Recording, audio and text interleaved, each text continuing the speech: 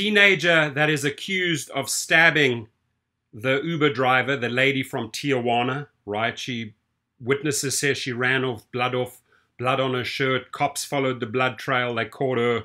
Well, she's pleading not guilty. I don't think that's a smart thing to do as an attorney, because you know that that they have all the evidence in the world, and then the punishment is going to be even more severe. Now, this is a teenager. I don't know why so many teenage murders, assaults, carjackings carried out by teenagers. What is going on? And what is Uber and Lyft doing about it? What are they doing about it, right? They always kick in afterwards and say, oh, well, you know, from the spokesman, are we cooperating with the law? What are you doing before this actually happens, Uber and Lyft? Of stabbing an Uber driver to death in National City made her first court appearance this morning. Police found 58-year-old Raquel Weber dying from stab wounds in her car Tuesday afternoon. News 8's Chris Groh joining us live now with more on what happened in court here today. Chris? And while the teen did make her first appearance in court today, it was a virtual conference. And then even then, that teen, whose name, again, is still being withheld due to the fact that she is under the age of 18, is being charged so far as a juvenile, was on the phone for the duration of this hearing. So it's not as if we got a chance to even see this teen. But we didn't even hear her speak. Her lawyer did say, though, that they are entering a denial of the charge. It's important to point out that's basically the same as pleading not guilty. It's only different because it's juvenile court, so there's different terminology. But again, she is denying the charges there that have been brought against her for murdering and stabbing. This lady's gone. Does anybody have the GoFundMe page? Please send it to me. I want to help support this family. Please send me the GoFundMe page. City, bloodied and unresponsive. She was working again as an Uber driver at the time of her death. Police believe she was completing a trip nearby. That's what brought her into the area. They say they're working to obtain a search warrant right now to access her Uber account to try and obtain they have to more get a search information, warrant. So such Uber's as not who ordered cooperating the trip on this. Is something and if fishy. the girl was in the car at any point in time during the day. We also know that her husband was a part of this virtual hearing as well, too.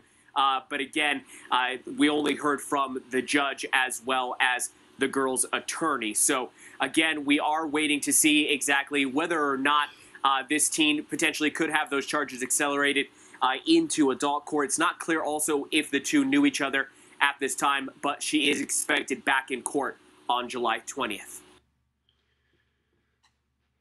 Folks, they're not doing anything about it. We have to do something about it, right? We know that the two biggest issues facing us, millions of gig workers, are safety and better pay. We need better pay, right? Those are our two biggest issues. I think we've established that. Now on safety, this is you. This is your life. This is the next person's life. This is the person that's going to die tomorrow and the next day, right? We have to take the power into our own hands. We need the support of big law firms. I am willing to use my channel as a free advertising outlet for a major law firm, recruiting them drivers, if they step in and help us on this issue of safety. We have to prove to the courts, to the judges, that Uber is not, and Uber and Lyft are not doing anything about this, that they're only kicking in afterwards and saying, oh, we'll cooperate with the law. Before this even happens, Daryl Khosrowshahi, before this even happens, John Zimmer, you have so much blood on your hand. It's because you are not spending money on safety.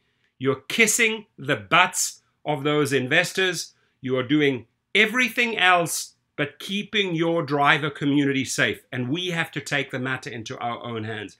I want you to fight relentlessly. This is like my #1 cause, right? I don't want to see people die. I don't want to see statistics. I don't want to see you end up in a statistic, right? That's one of the main reasons I pulled out of Uber and Lyft and started doing private trips, because I know those individuals. I can vet them myself, right? Uber is not vetting them.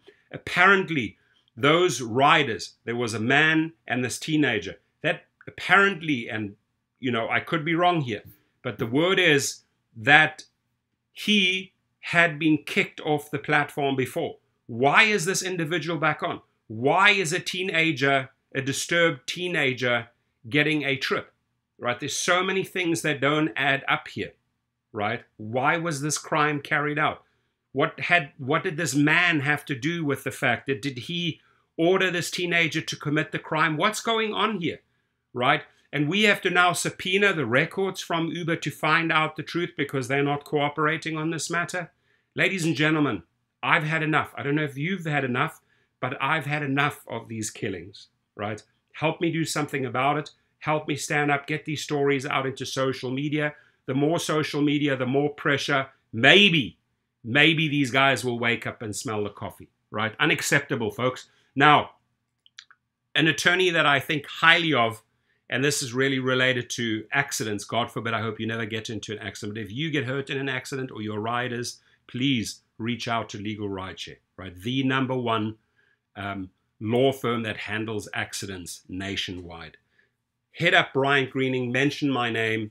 If you are with a current attorney and the wheels are turning slow and they're not doing anything for you, change gears, go to Legal Rideshare. They will definitely take care of you. They're also phenomenal when it comes to deactivations, right? They will kick in and help you get your account back. Be safe out there and take care. And please be alert at all times and buy yourself a dash cam today.